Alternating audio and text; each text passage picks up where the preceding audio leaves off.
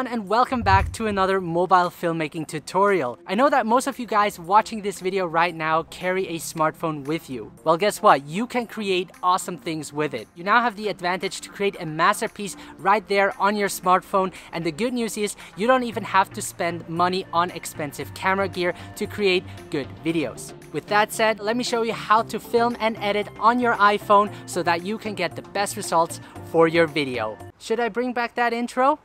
Hell yeah!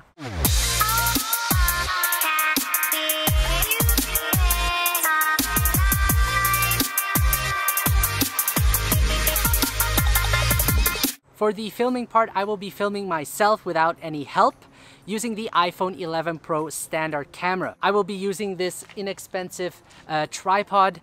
This way I can get interesting angles of myself. By the way, if you're interested in the mobile gear I use, I will leave links to it in the video description below. I think filming yourself is the best way to learn filmmaking fast. It's a tedious process because you have to set up the shot and be in it. It also makes it difficult to compose your shot nicely since you can't really see yourself while filming, but it's definitely possible with a few tips and tricks that I will give you in this video. So I will go through a few basics first before we get into the behind the scene. In the end, I will show you how to edit the video using the free version of InShot, which you can download on your iPhone or Android phone. So that you know, this video is divided into 8 parts. We're gonna talk about location, storyline, camera settings, focus and exposure, composition, movement, behind the scene, and editing. So with that said, let's get into the video. So starting off with the location, it's important to consider when picking your location is that it matches with your story. Choose a place that helps tell the story. Also think of the time of day you are shooting because that can really change the suitability of your location. I picked a day where the sun is not too high above. It's actually a cloudy day, which is also beneficial. This way the light will be softer, resulting in less harsh shadows, giving you a more pleasing look.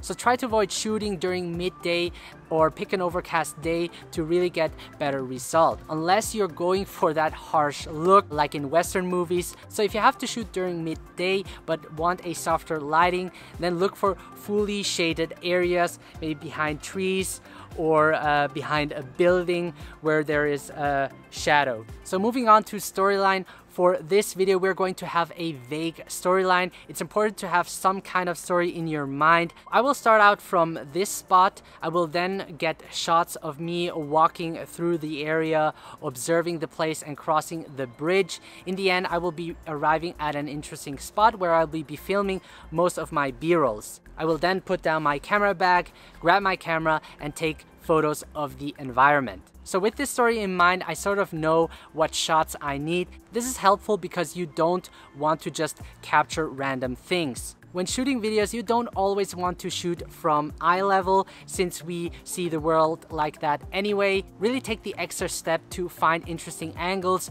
to make the video look more interesting. Maybe go a little bit lower or get on top of a rock to have an angle above. Really keep your eyes open for unique angles, and doing so will definitely enhance the story you're trying to tell. So the process of how I do this is that I film a sequence from multiple angles.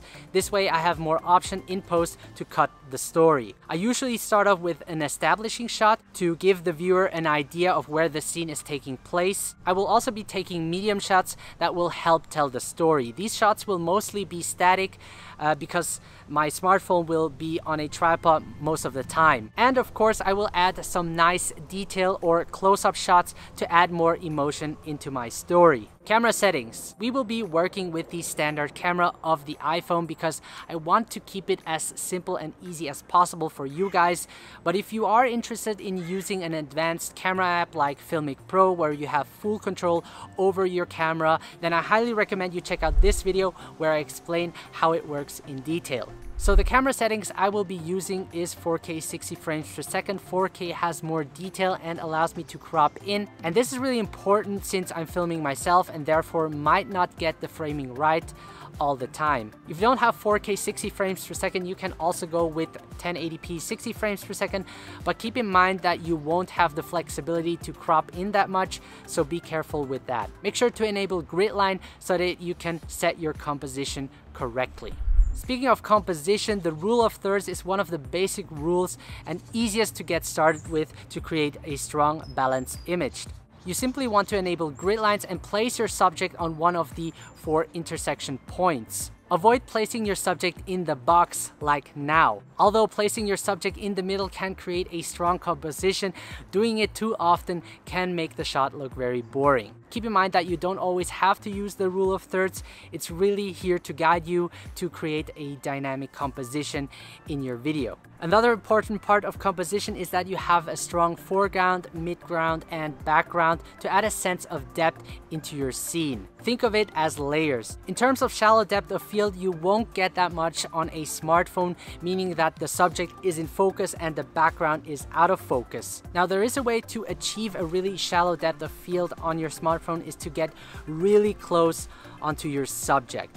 That would work. Focus and exposure. The video options on an iPhone are somewhat limited compared to a video app like Filmic Pro, but the small amount of adjustments that you can make on your iPhone's camera will still enable you to do important things. Now, setting focus is pretty easy on an iPhone. Just tap where you want to set the focus and it will automatically do it for you. To get a little bit more advanced, I like using the AE and AF lock for locking focus and exposure. AE stands for auto exposure and AF for autofocus. Keep in mind that you can't separate these two. For that, you would need an advanced camera app, but for what we're using it for right now, this should be enough. Now let me show you how you can lock your focus. Frame the subject and tap the screen to select your focus point. Hold your fingers down on your focus point for a couple of seconds and a small yellow box will start to flash with AE, AF lock appearing. Your focus is now locked. If you reframe to something else, you will see that it's out of focus. To release it, tap elsewhere. To lock your exposure, again, you want to frame the scene and tap on the area of the image that you wish to auto expose correctly. You should now see that the brightness of the image has been adjusted to the point that you have selected. You should be having a perfectly exposed image now. If you reframe to a brighter area, you will see that the exposure won't change. Another useful feature that is important to know is to manually set your exposure. This comes in handy if you want to reduce noise or simply want to correct your exposure because you're unhappy with the auto correction that has been made on your smartphone. So to manually adjust your exposure, tap on the iPhone screen on the point of focus. You will see a yellow box appear with the sun icon. Move your finger up or down the screen to brighten or darken the exposure. Alright, let's move on to movement. Most smartphones have optical image stabilization that will compensate for the hand movement. To even get smoother shots, make sure to have your knees slightly bent and your feet roll when walking. Also hold your iPhone with both hands and keep whenever possible close to your chest. Really move with your whole body instead of using just your arms. Because we're recording in slow motion, this will also help make the video look more smoother.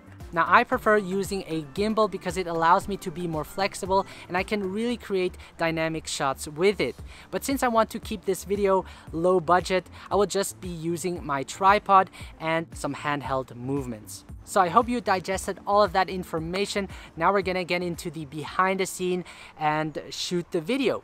So we're gonna start off here with our establishing shot. And what I'm gonna do is pull the camera upwards to reveal the nature's beauty. So I'm gonna set the focus first and then lock it, and then I'm gonna create this revealing shot.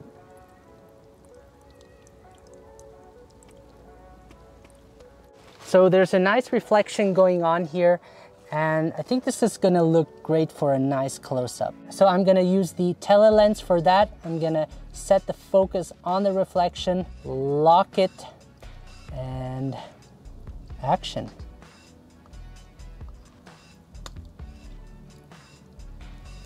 All right, so I set my tripod over here. I'm gonna get a medium shot of myself walking over that bridge. I have some nice foreground with this tree. And I'm gonna set my focus on the bridge and then lock it. And I'm gonna push down the exposure just a little bit, and I'm gonna start recording.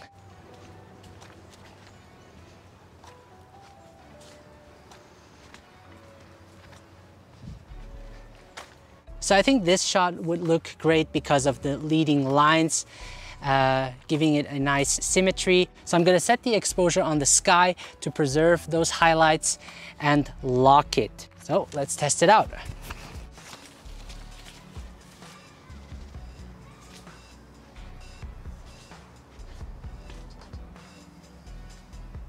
So for this shot, I'm gonna use the tripod to film myself and create some movement in it. So I'm gonna switch to the front-facing camera so that I can see myself, and just as I gaze at the leaves, I just turn the tripod around me.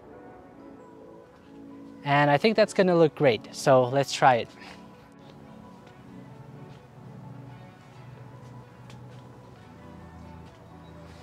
So I'm gonna film myself walking. I'm gonna use the tripod again and put it upside down and angle it so that my shoes are in the frame. And for that, I'm gonna use the ultra wide lens. So let's go.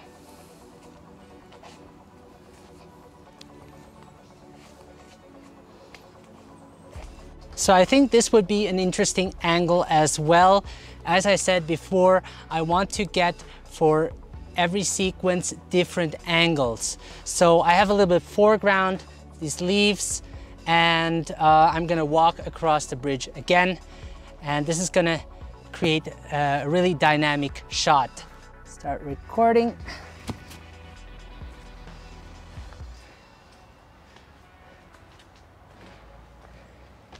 So now I'm gonna get a shot of this tall tree, also because of this leading line. And I'm gonna film it like this in a circular motion using the ultra wide lens. Let's see how this looks like.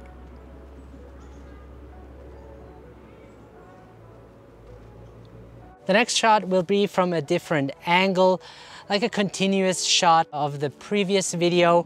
And again, I have some leaves here in the shot, and I'm just gonna walk across the bridge again along this path. Start recording.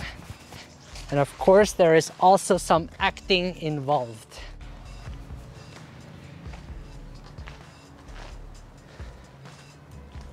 So the camera is hidden between the trees, and this is a different angle that I want to get. Again, me walking this path so I can create a dynamic shot. Press the video and we can get started.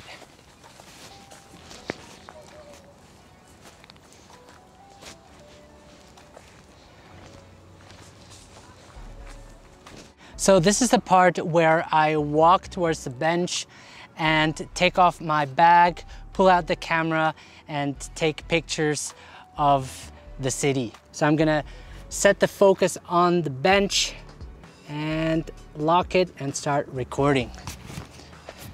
Oh, and one important note is that you don't want to have the trash can in your frame.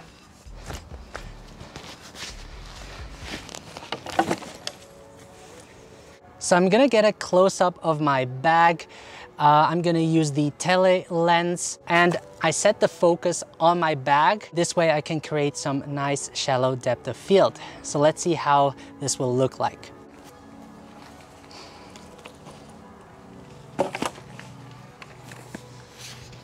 So the next shot will also be a detailed shot where I grab out my camera, but I don't have my second camera with me. I'm actually gonna use this one, so you guys won't really see the behind the scene, so sorry about that. So after grabbing the camera, I will get a medium shot of myself.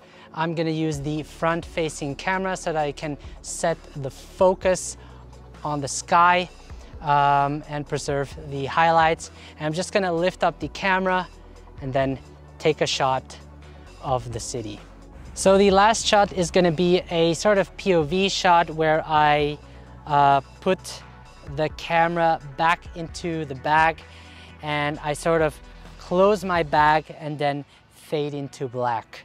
I already have a shot taking out the camera. I'm just gonna reverse that clip in post, and yeah, I think it's gonna look great. So let's start, and I'm gonna use the ultra wide angle for this one.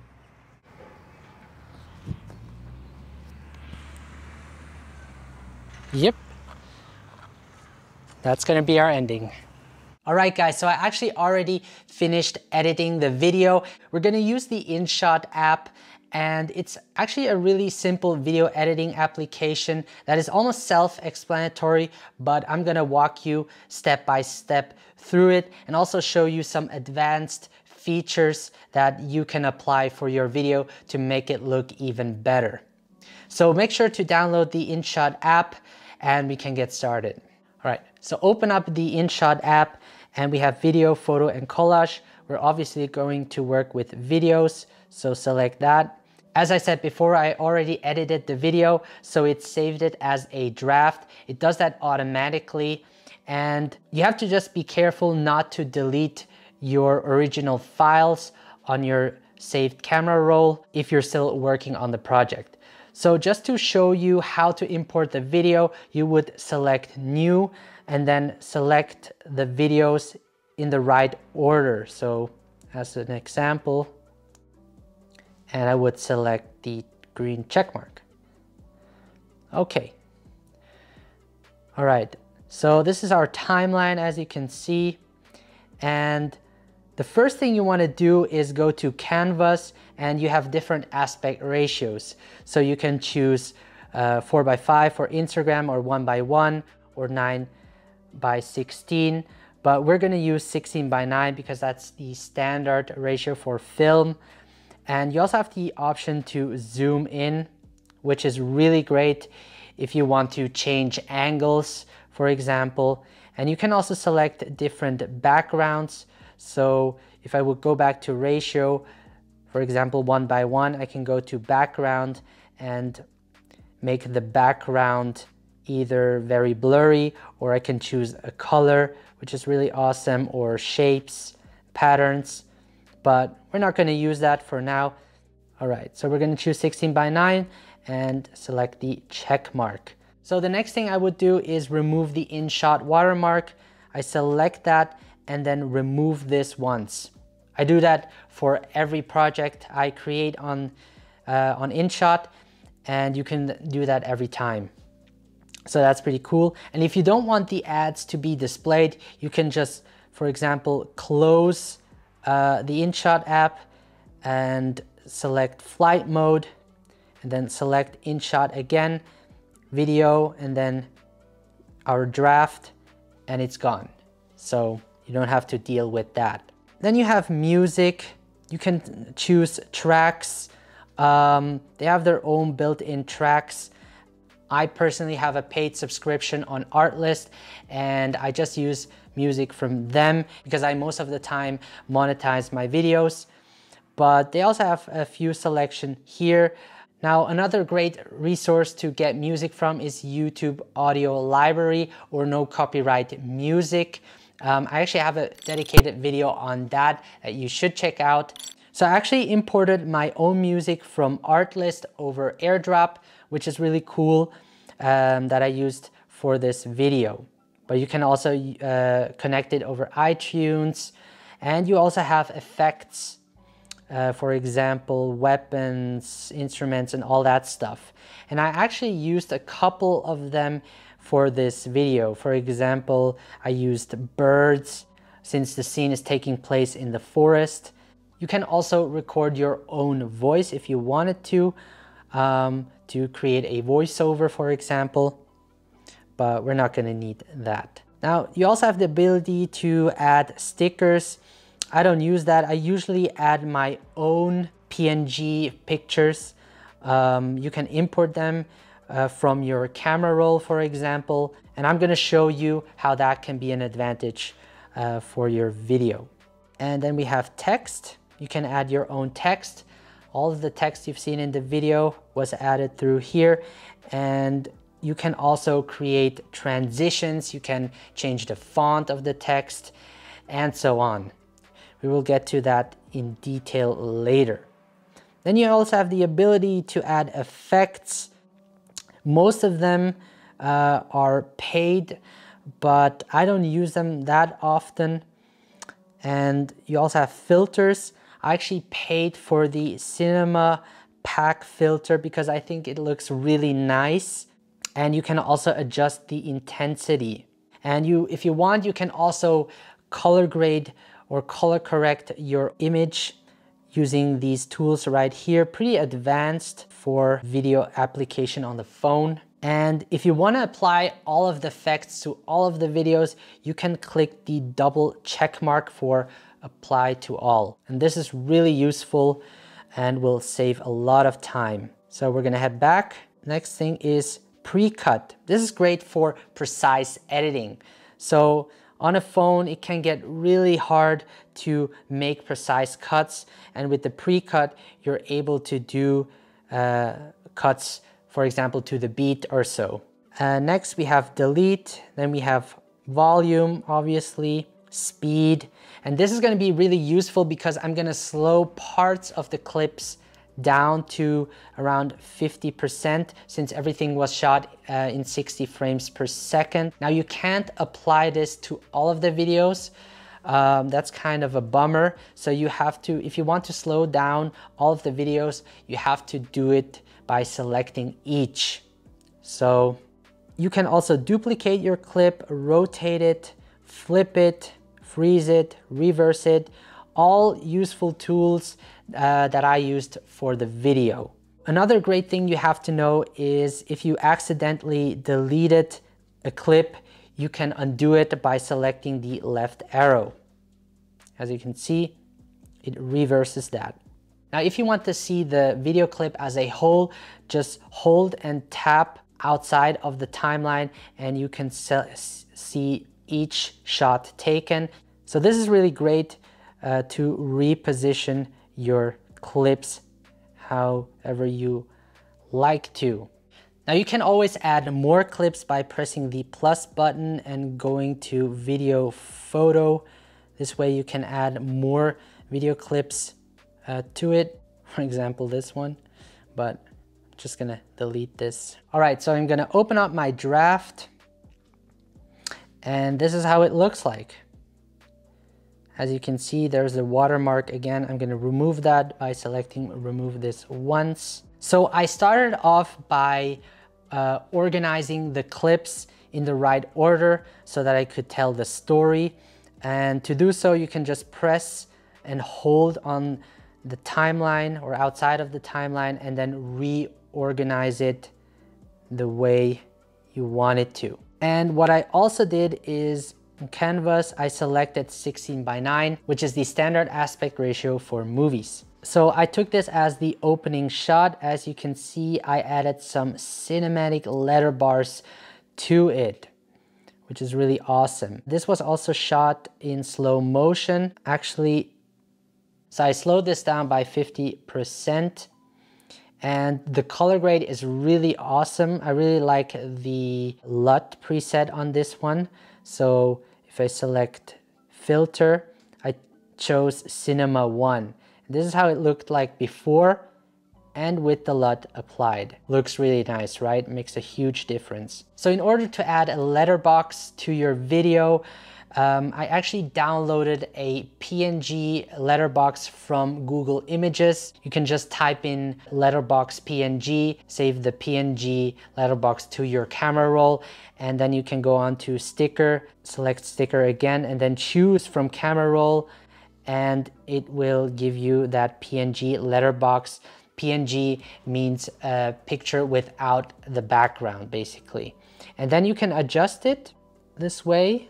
And there you have it. And then you can stretch it out all the way. As you can see, I've stretched it till the end so that it stays. And this is really a cool hack to give your video a cinematic feeling to it. As you can see, I also added a transition to it. The way to do this is to go to edit and select this part. So you have different transitions right here. And I chose this one because it looks really great. The next thing I'm going to show you is how to add your titles. So we're going to select text. And then as you can see, I have different titles over here. And you can just select. So you can edit the text by selecting the pen. As you can see, I can choose different fonts. Bebas is my favorite. You can also choose the color of it and also transition. So I chose this as a fade in and fade out transition. And you can also select the duration of the fade in. And I think 0.7 would fit perfect. All right. And you can move it by holding on the text and then dragging it, which you can actually be really precise with it. So another thing I would like to show you is this transition right here. So in between clips, you can see this white box. You can select that and choose different transitions. My favorite transition for this would be this one. I really like this transition, particularly for this scene because of the sun flare getting brighter and brighter. With this transition, it fades into white. So this shot was actually upside down. So it looked like this, and I just rotated it, and that's it. So I actually have two similar shots, which is this one, me grabbing the camera and putting the camera back in. So this is actually a reverse shot I did. And I also cropped in because I don't want to have the same framing all the time. How I did that is I went to canvas and zoomed all the way in. And you can also adjust the framing to your liking. So let me show you how to add sound effects. Just go to music. So as you can see, I have different sound effects. I have birds, I have walking on the leaves, and I also have whoosh transitions. For example, where it fades into white, I added a whoosh transition. Below is the music track playing, and I also added a fade in to this music track. As you can see, you can select fade in and fade out. And usually these sound effects aren't too loud. I usually lower it to around 5%. To export this, you just press the upper right button and save it. And this will take a little while, but it's gonna be on your camera roll, and then you can use it for your social media. So as you can see, filming yourself and editing it on your iPhone is possible to create quality videos. Even though I personally prefer to edit my videos in Final Cut Pro X, it was still a great challenge for me to do. And this video application is actually pretty advanced for what you can do with it. That is why I highly recommend you go out, try shooting videos of yourself and editing it with the video application InShot. Now, I would love to see your videos, and if you upload it on Instagram, make sure to tag me at Bennett Grazer. Now, it does take practice shooting videos, and the more you do it, the better you get at it. If you like this video, leave a thumbs up and let me know what you would like to see next on this channel. Subscribe to my channel so that I can keep creating these awesome videos for you guys. Now, if you want to dive deeper into mobile filmmaking, I got 2 videos right here that you can check out that will certainly help you improve your mobile filmmaking skills. Until then, I wish you all the best. Thank you so much for watching, and I will see you in the next video. Take care, guys.